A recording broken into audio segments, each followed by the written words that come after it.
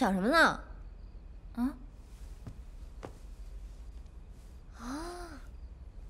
回味初吻的吧？哪有？而且还是主动出击，佩服！我这还不是替你解围？感觉怎么样？别提了，一股鸡味。还说自己没回味，你就别在这取笑我了，你赶紧想想怎么处理楠楠那边吧。这还没怎么着呢，就已经开始花式围追堵截了。娘亲。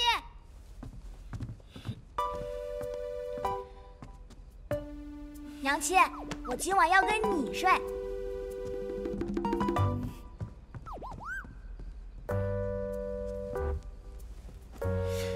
我说什么来着？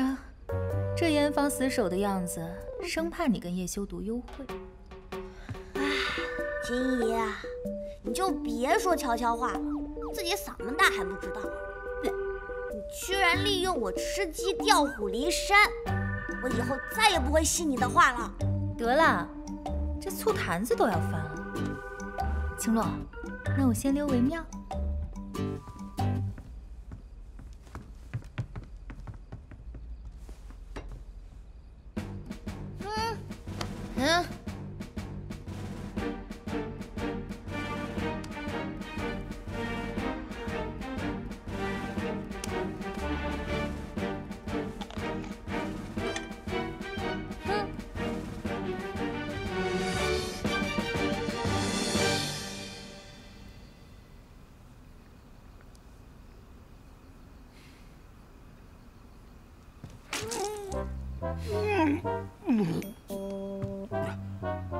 想不到大哥，你为了约会，竟然不惜要牺牲我的。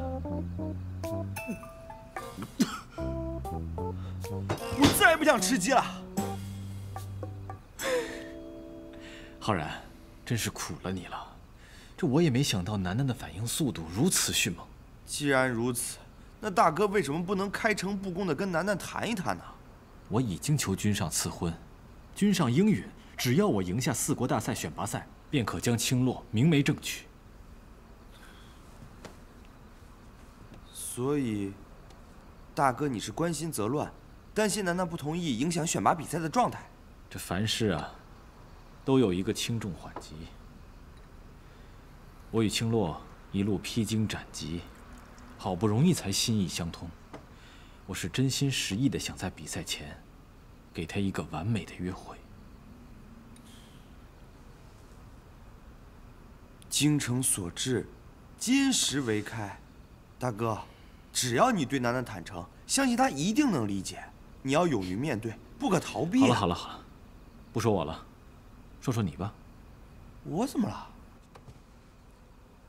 是否从那一吻开始，你便口干舌燥，胸口发闷，坐立难安，时不时会想起琉璃姑娘？没有。